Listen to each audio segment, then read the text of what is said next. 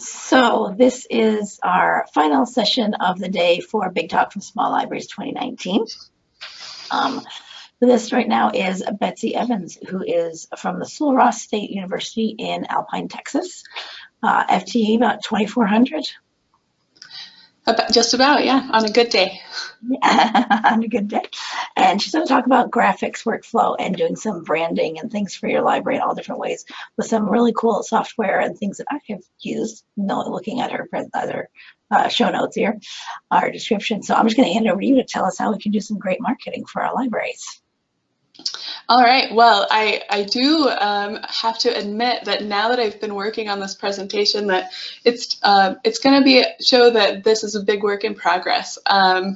But I'll just get started and we'll kind of work through it together.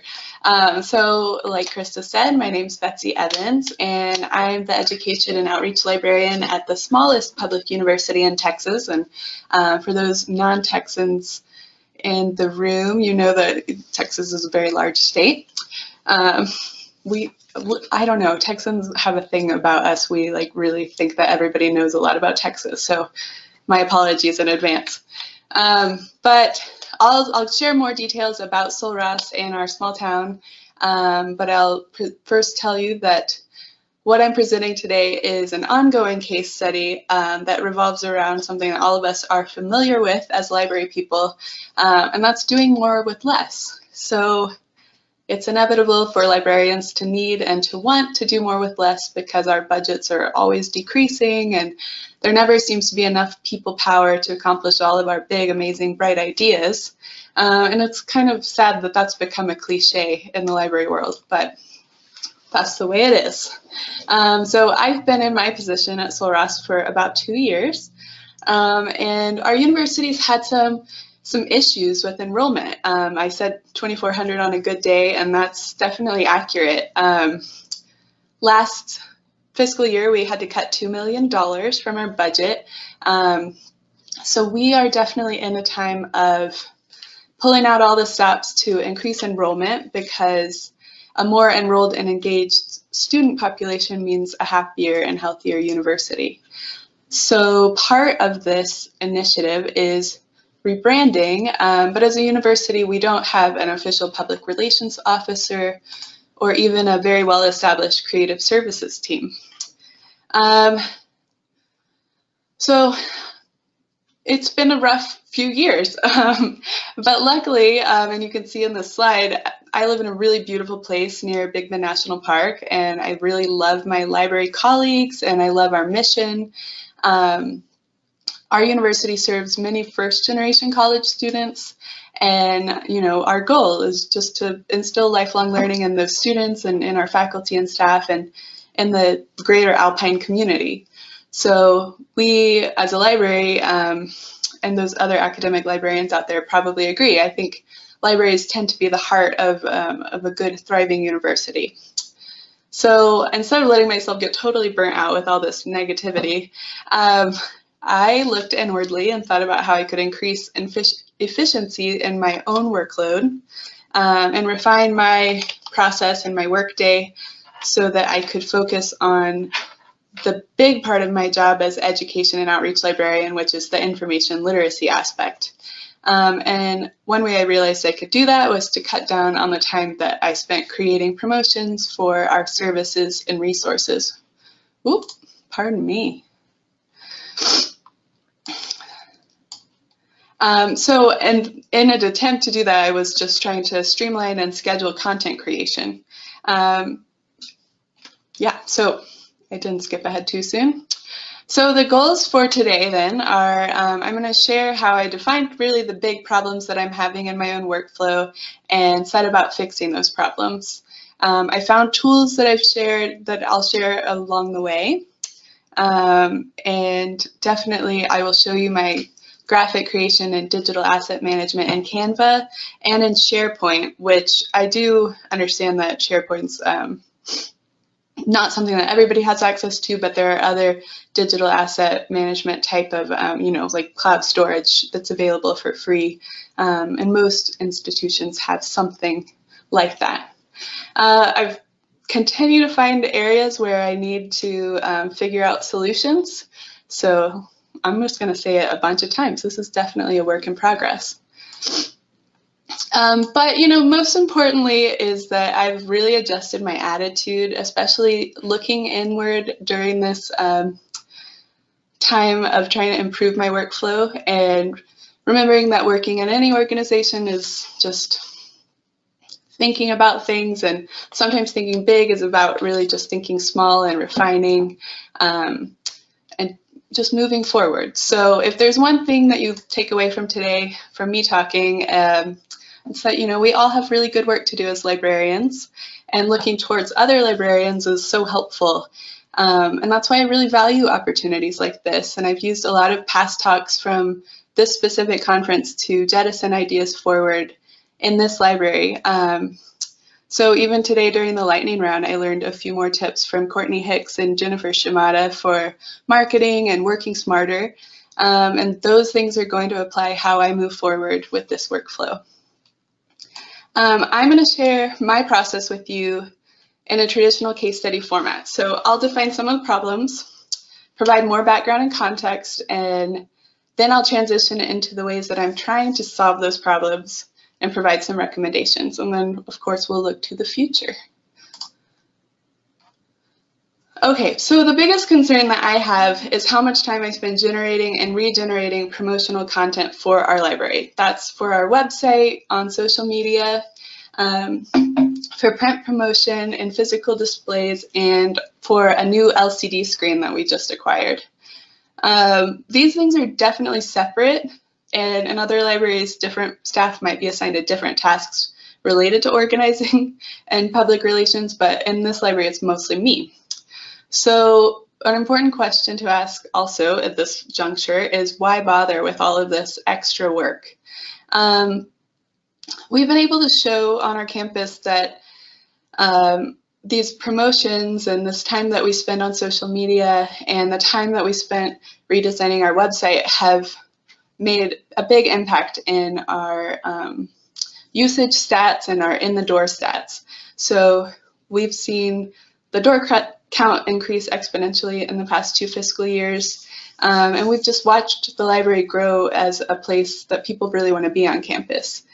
So in order to honor our mission and continue to grow those services, we think that having that consistent voice is really important.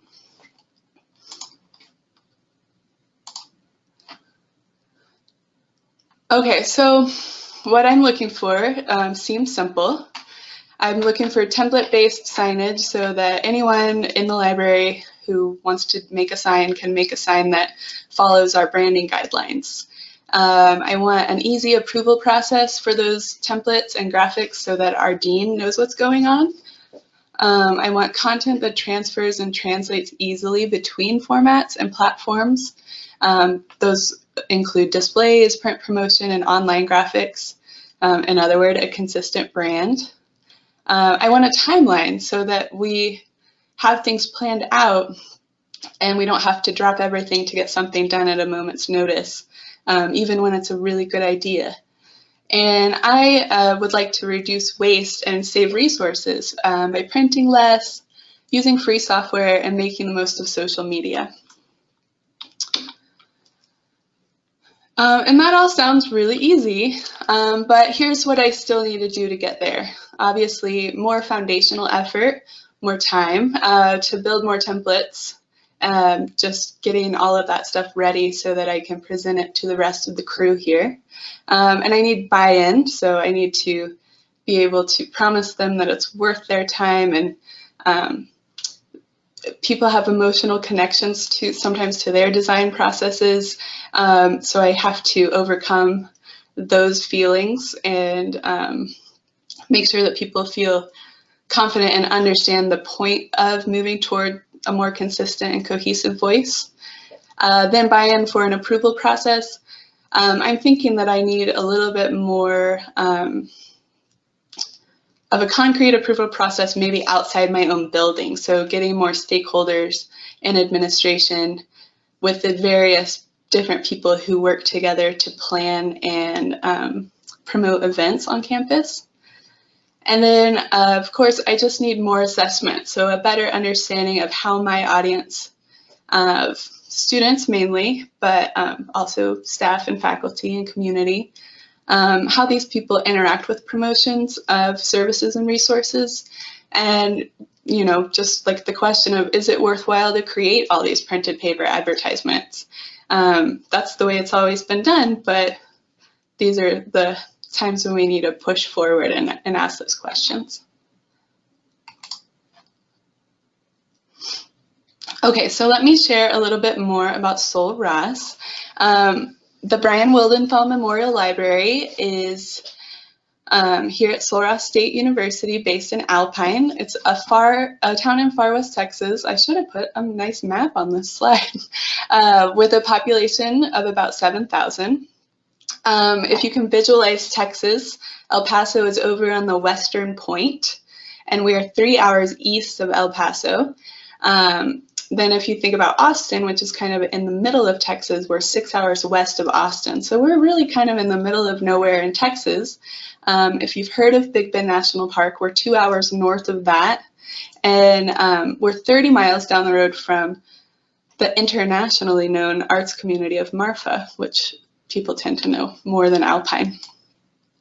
So we at Sol Ross are designated as a Hispanic serving institution, meaning more than 25% of our total undergraduate full-time equivalent enrollment is made up of Hispanic students. We serve a population of about 2,400 students, and many of these are first generation. That means that something we find is that library staff spends a lot of time with our students, making sure they are generating skills that they need for those early composition classes and other core coursework, and generally providing an additional outlet for student and moral support on campus. And I think for me, it's just been an adjustment coming from the public library world to this education-heavy job where there's a lot more hands-on and a lot more one-on-one support with students, which is great. I never thought I'd like doing it so much, actually. So Wildenthal Library is the only university library on this campus and on the other 3 campuses that we serve. So we've got a staff of 11 serving under our dean, and with the dean included, there are 4 reference librarians, each with drastically different roles outside of reference service. So administrative and leadership, technical services, discovery services, and then education and outreach. So a few big areas of current interest that pertain to our library and make sense to bring up here are that we are the sole library, but there are 3 other campuses located in Del Rio, Uvalde, and Eagle Pass, with students who are also entitled to use our resources.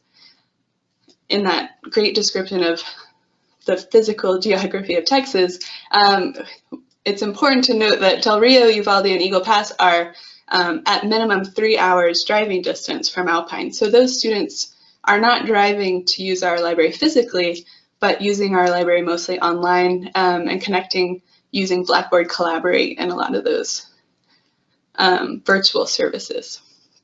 So these students have access to resources at a junior college, but that reciprocal agreement is not very formalized. So we serve these students at Sol Ross, Del Rio, Uvalde, and Eagle Pass, but outreach is definitely lacking to those students. This will eventually mean that our brand and our voice as a library and as a university needs to grow to be strong enough to support itself in these other locations, so that the services that we provide mean the same thing in the 4 different geographic locations.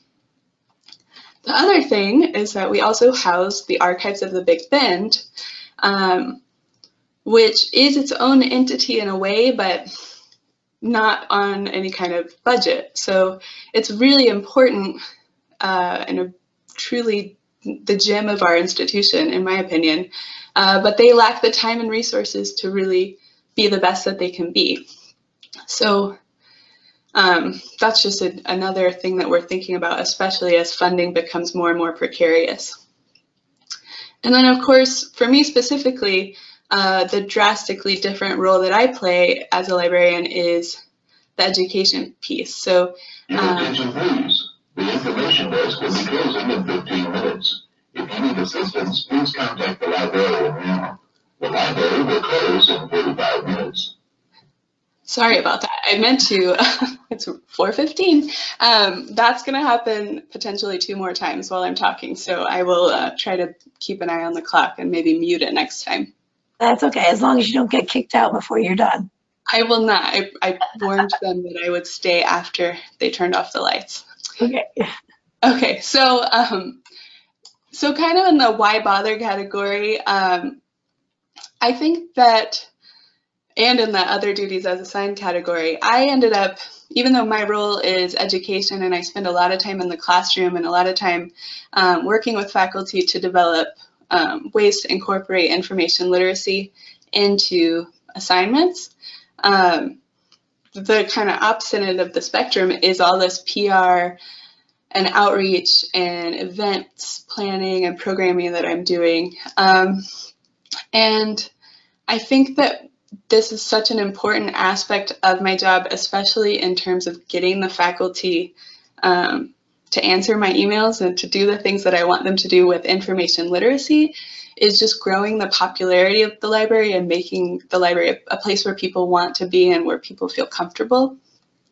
So sometimes we just do these things because nobody else is doing them, obviously. And oddly enough, my dean is a librarian she's really interested in design and graphics, and she wishes that she could be doing all of this stuff, but she's so bogged down with administrative stuff. But she started a design blog called Librarian Design Chair, and I'll share a link to it as well when I share these slides, because it's been a really great source for me once I found out that she was in charge of it too. She doesn't run it anymore, but it made me really want to ensure that any kind of graphics or promotion that I was doing was like really up to her level. But I started doing all of this stuff when I first got to this library because I took over the social media accounts. And I started by just kind of building cohesion between our different platforms. So we're on Facebook and Instagram and a little bit on Twitter, but it's not really a Twitter community out here. But I showed how I could grow the popularity of that, like the followership and the engagement online, and then kind of leveraged those numbers to show that, okay, if we can do this online and increase clicks into resources and clicks into services, on our website, that it could potentially work in the library too, if we were kind of having a cohesive voice and a brand. Okay, so obviously, in terms of also context and background, we have to do research because we're librarians.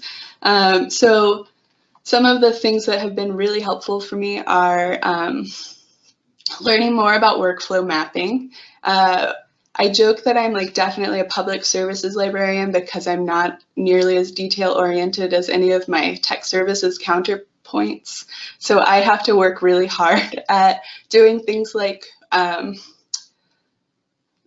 workflow and creating charts and using Excel and all that stuff, and that's just a personal problem. But other things that have been really important are the Solros branding guide, of course, because that helps us to decide what the library's specific branding guide will look like.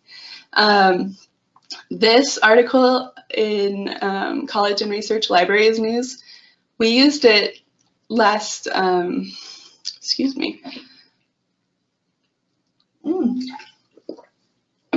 We used it last semester. Our acquisitions librarian retired after 26 years, and we used this 5-step process to go through several of her processes to modernize them, and it really worked well. So I'm using it again in this process, and I definitely think if there's anything that you're looking to increase efficiency with, definitely check out this article by Ornat and Moorfield. And then, of course, this marketing and marketing for special and academic libraries It's a really good source book, but the scope is a little bit bigger than what I'm looking for right now. But I have used it quite a bit, and it's just part of our collection. So the actual building a workflow part is kind of a big chunk of what I've been doing. And like I said with that source book, it's really easy to get bogged down in the moving parts of library marketing and promotion, and then even how that fits into a broader organization if you're part of a broader organization like I am. So with different aspects of promotion requiring slightly different workflows, I'm finding that I still have a lot to do before I get everything ironed out. Considering planned displays, planned events, and planned resource promotion or service launches, you can kind of start to see the workflow coming together. But of course, the keyword is planned. And so much of the work that I do, and probably all of you do, is not planned. So it really points to the original problem.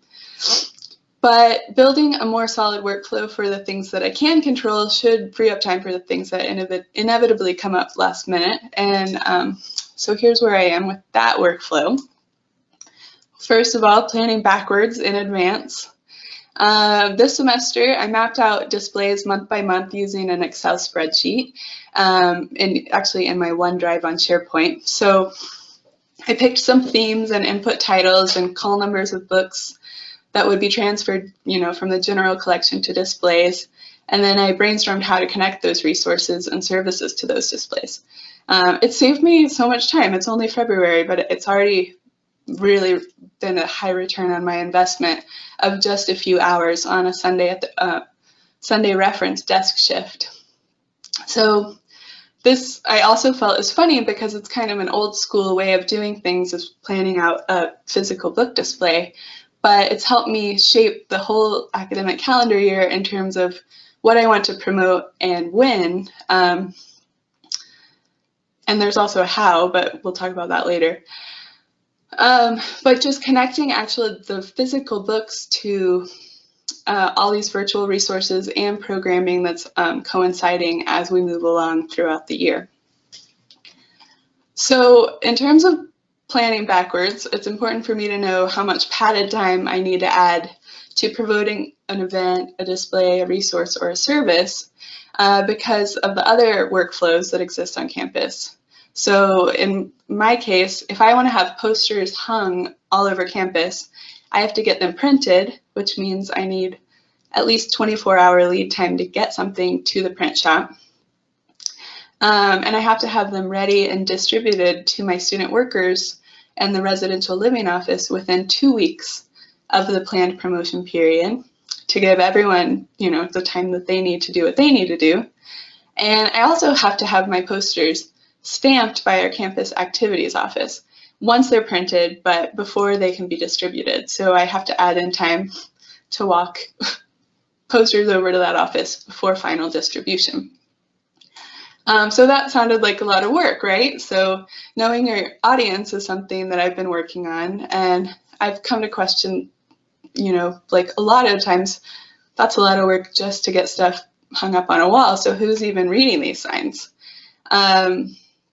But through anecdotal evidence, through talking to the assistant director of residential living, I've learned that yeah, people are talking about these things that they read on the community boards over in the residence halls. And there are 1,100 students who live in those halls. So advertising in the residence halls is worth the extra effort because it seems to really work. But maybe advertising on the event boards that are located like all throughout campus might not be worth my effort unless I'm really doing a big push for some kind of big annual event like the open house that we had on Valentine's Day, where we did just paper the whole campus, and we had a nice turnout. So that's kind of leads into knowing your cogs, and that's an affectionate term for the people who make the workflow work for the library. So collaborating with people like the assistant director over in Res Life, or the manager of the print shop, who the more that I talk to her and poke her, she's convinced me to save paper by creating bookmark advertisements and printing on 8.5 by 11 flyers rather than tabloid size, which is 11 by 17, because, the argument is that it's still a flyer, even if it's only on a regular 8.5 by 11 sheet. So connecting with these different cogs has definitely increased my efficiency. And there's just the human aspect of it. So appealing to the kindness of these people and really listening to what they have to say and trying not to reinvent the wheel while still trying to build a more efficient workflow. Of course, I'm going to show you on Canva in a little bit what I'm doing so you can get an idea of what we're trying to achieve. But the main simplification I'm working on right now is just to work with standards. So I'm talking about templates, but also about shapes. I really like squares because they look nice on our social media and they don't look too bad on our LCD screen. You just center the square right in the middle of that big rectangle. And I am trying to kind of figure out how I feel about putting squares on promotional flyers, but I'm working on that and probably just would really increase efficiency if I could just give into the square all the time. I think it's important to start with, this seems so sometimes more obvious to some people than others, but one thing that I do is that I build a lot of graphics in like PowerPoint or Canva. I used to work in Microsoft Paint a lot, so you don't have to have fancy tools. Microsoft Paint has a lot of pretty good capability, as long as you're starting with the graphic the biggest graphic first. So the thing that you need to be the biggest, like your flyer that needs to be printed, it needs to be the highest resolution, and then you can kind of cut pieces out of it and work down from there. But I can't turn an Instagram post into a flyer because everything's just going to be distorted and not pretty. So that's just a simple tool. Always start with the biggest one. Okay, also saving to the cloud. So like I said, we're going to look at Canva and SharePoint because I'm trying really hard to better organize my digital assets so that the programs I'm doing every year, I can keep coming back to them and not having to rebrand programs over and over again every year or each semester. The cloud service has been really helpful for me because I move around the library building a lot. I forget my thumb drives, so I can access what I'm working on from anywhere, and even on my phone. So your organization doesn't have to pay for an expensive service like SharePoint. You can use things like Google Docs, or even Canva's free storage for me has been enough so far. I haven't had to upgrade because of that. So of course, the last part of building a workflow is following that workflow. It's never an A to B or a linear process. So we follow the workflow so that we can maintain it and continue to refine it. Okay, so before I go over to Canva, more about graphics would be just like the keep it simple approach is definitely where it's at and why I intend to transition all of my graphics to templates moving forward. And if you've never heard of Canva, it's a cloud-based software with drag and drop functionality that allows you to make some really nice signage and graphics. And they offer paid accounts, but so far we don't have one. I actually just have a free individual account, and then some of the other staff have individual accounts for the other things that they do with Canva. But an institutional account's only $12 a month, so it wouldn't be crazy, and I would think that if you were working with a team, it might really be worth the money.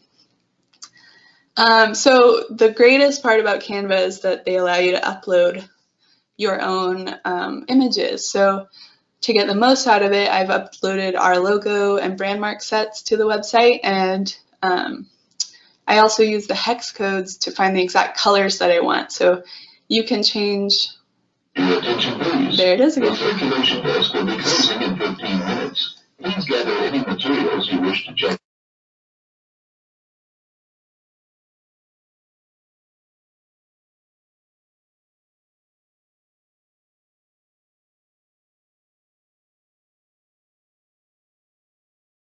We're pausing for the announcement to finish.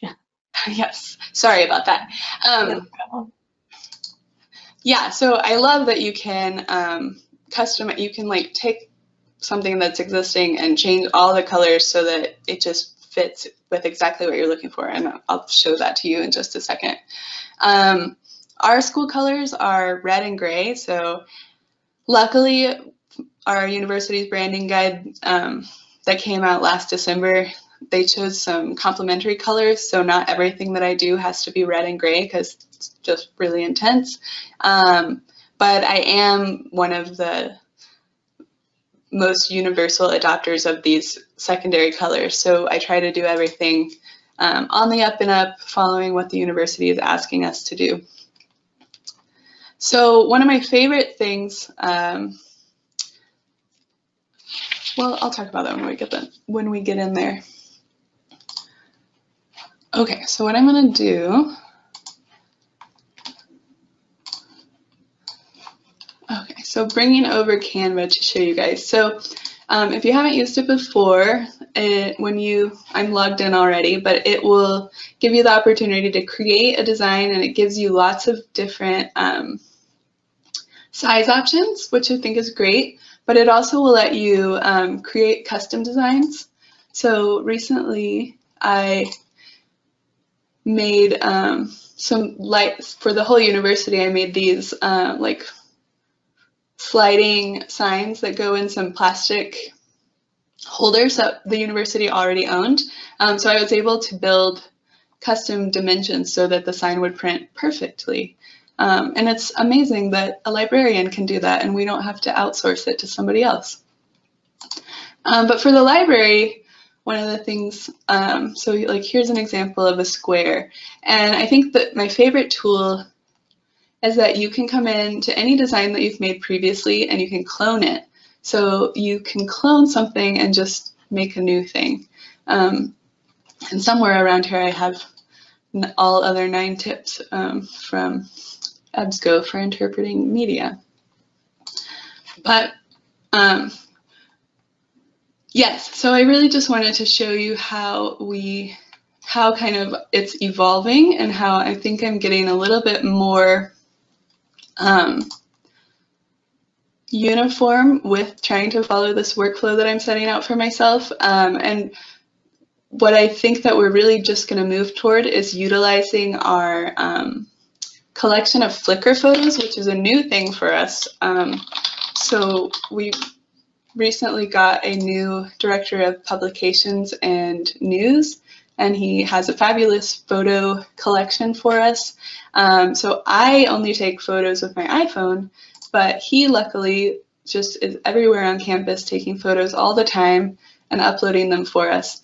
So I have this great library of photos that are available to use for these promotions. And what I really like about them is that students get excited because they can see themselves on these posters when they're out and about. And I've actually heard good feedback of students being, I was worried at first that they weren't going to like it, but they do like it and they feel like, okay, I'm part of this community now. And there I am, look, I'm on a poster. So it's going really well. And then I guess I can show you also all these different logos that you have. This could certainly be more organized. And then the other thing is, okay, so over in SharePoint, I hesitated to show you guys SharePoint because this is so personal for my organization, but at least you can see my file naming system. So in outreach and promotion events, you can just see it's helpful more the more organized that I am, the better. And one of my time management things that I've been doing is just setting aside time. I know I took a class on this in library school. You're supposed to just get in the habit of putting things in the right folder at the right time. But I'm a big save to desktop kind of gal. But what I can promise myself to do is put those things in the correct folders at a special time. So on Monday mornings, I usually look forward to the clearing off my desktop time of the day when I put everything where it's supposed to go. And that's I tell my students. It's just about finding what works for you in terms of research management and organizing. Okay, what else was I going to show you over here? Okay, I think that's it. I'll show you, let's see.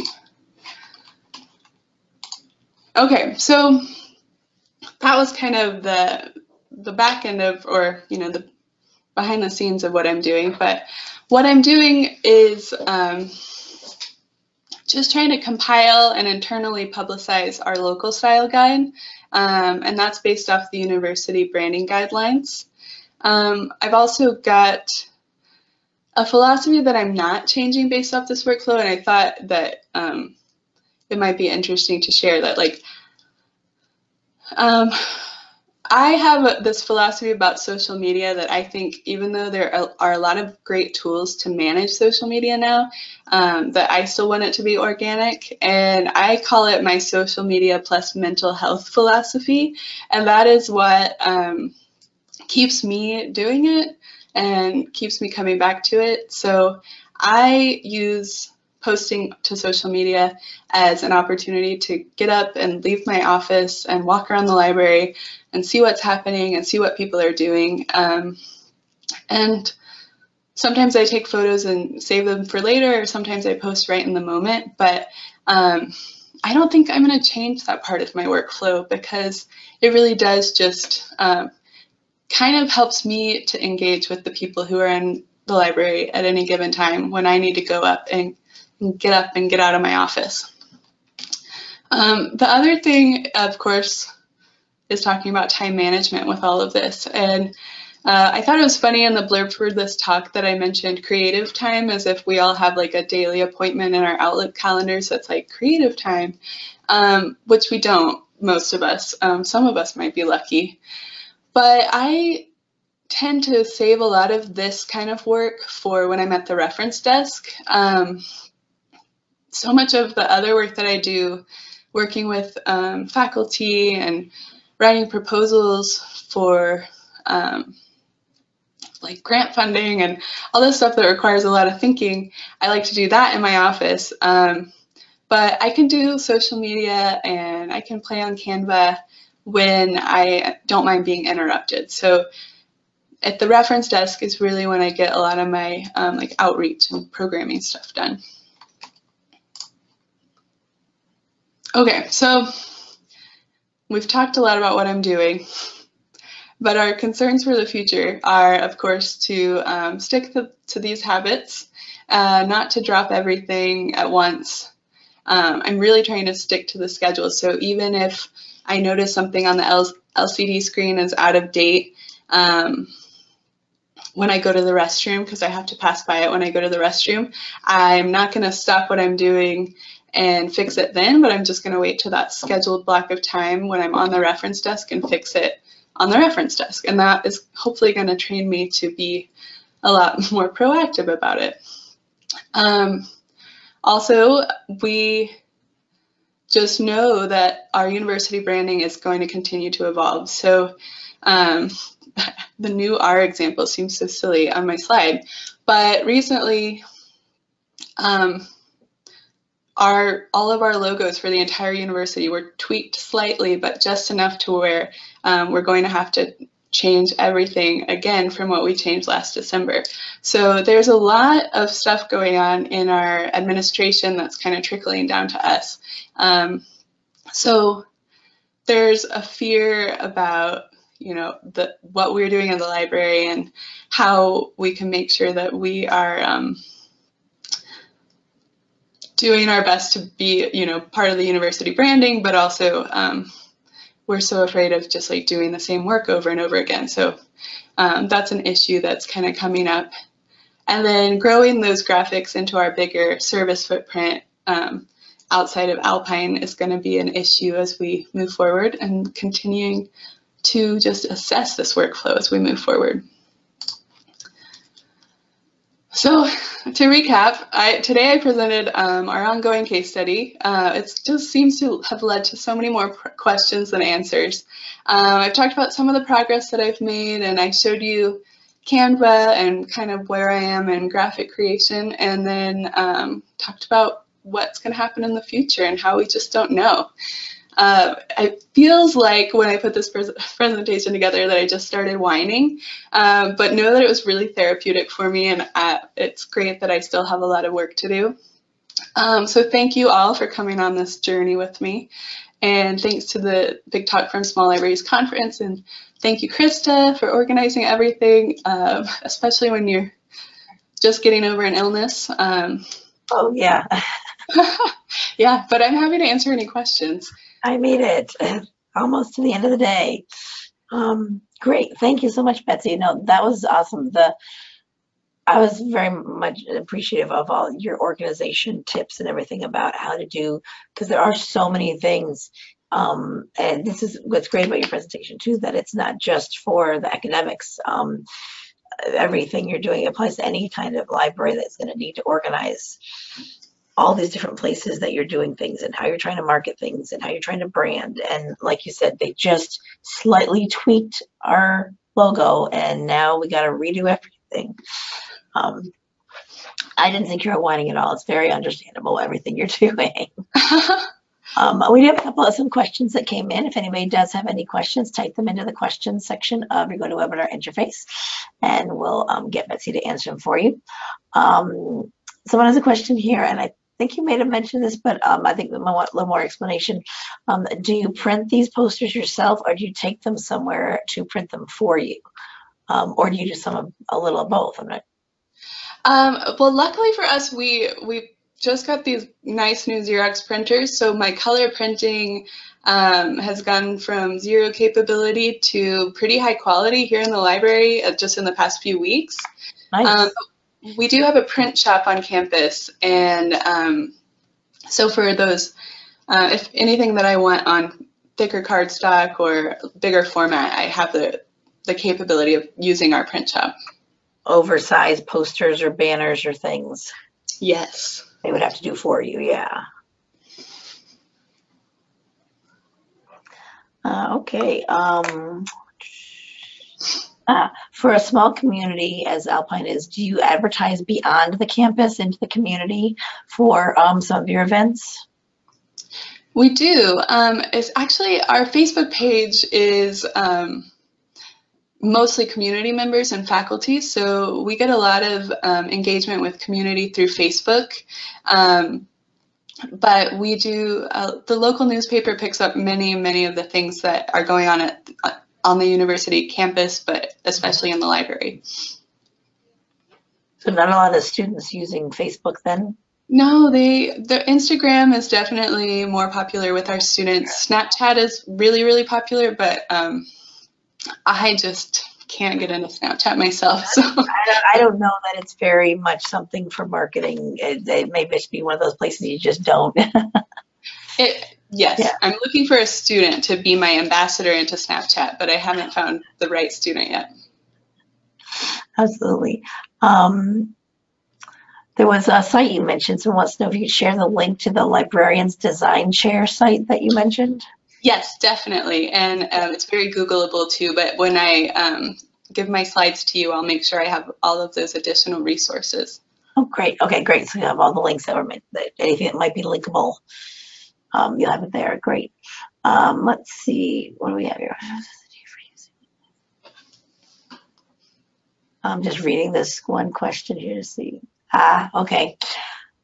This is when you're working with a team. This is, yeah.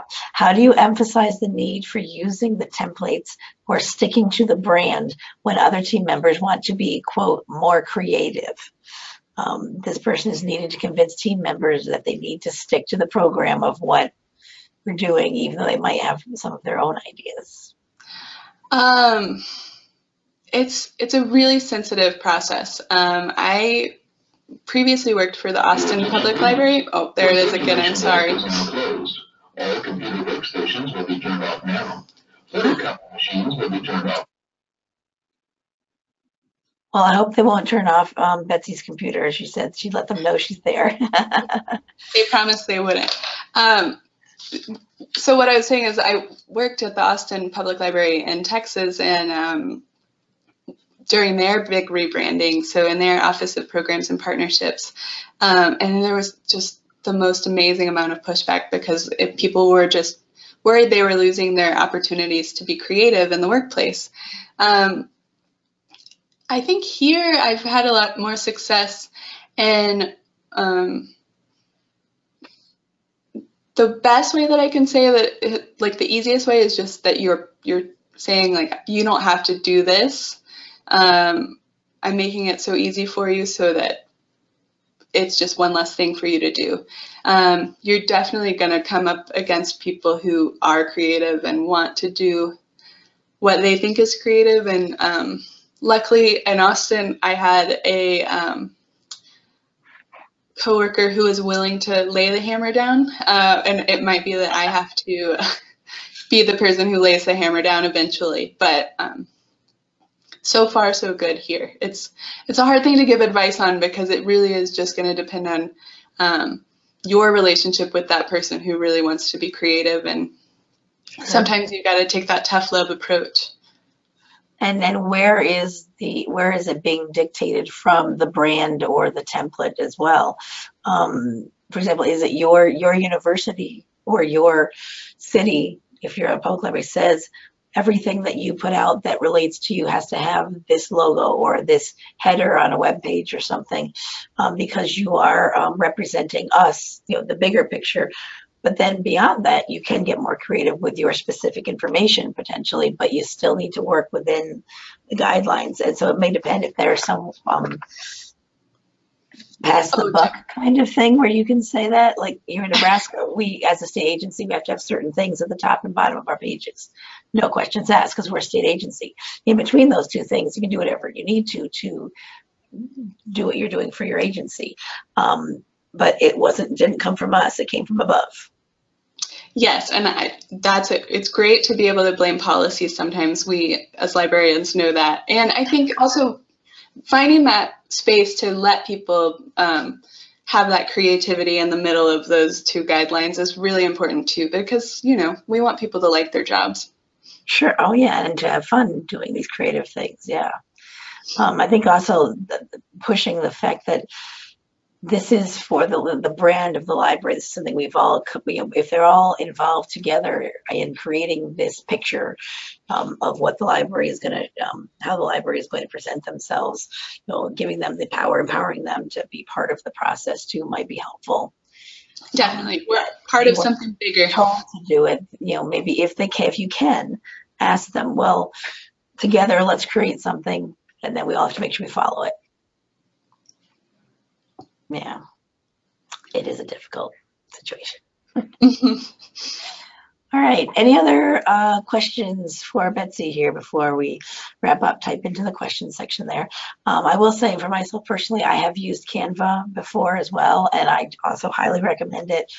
It's such a slick, as you said, you can be I'm sure people who go to school for this and schools that teach this don't like me to say it, but you can be a graphic designer without having the training.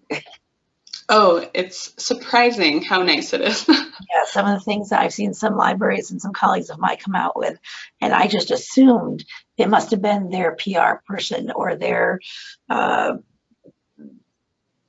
communications department that, an expert graphic designer they hired, and they're like, nah, I just use the software and I click and drop things, and it's got a lot of that built-in knowledge in there for you. So yeah, and free, as you said. All right, well, it doesn't look like anybody has typed any last-minute desperate questions for you, but you can contact Betsy at her library if you do have any.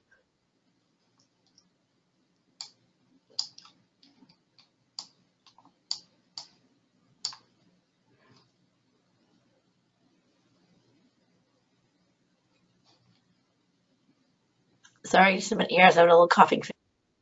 Oh, no worries. Your attention please. The library.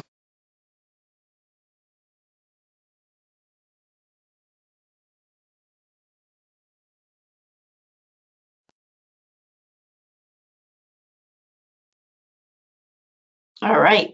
So I think that will wrap it up for the day. Thank you so much, Betsy, for finishing things up with us here. Thank you, Um, Krista. but we have one last thing. Name of the site that you said your director manages about graphics? Oh, that's Librarian Design Share. That's the one that the previous person mentioned, and it will be included in the slides when they get sent to us. Yes. Yep.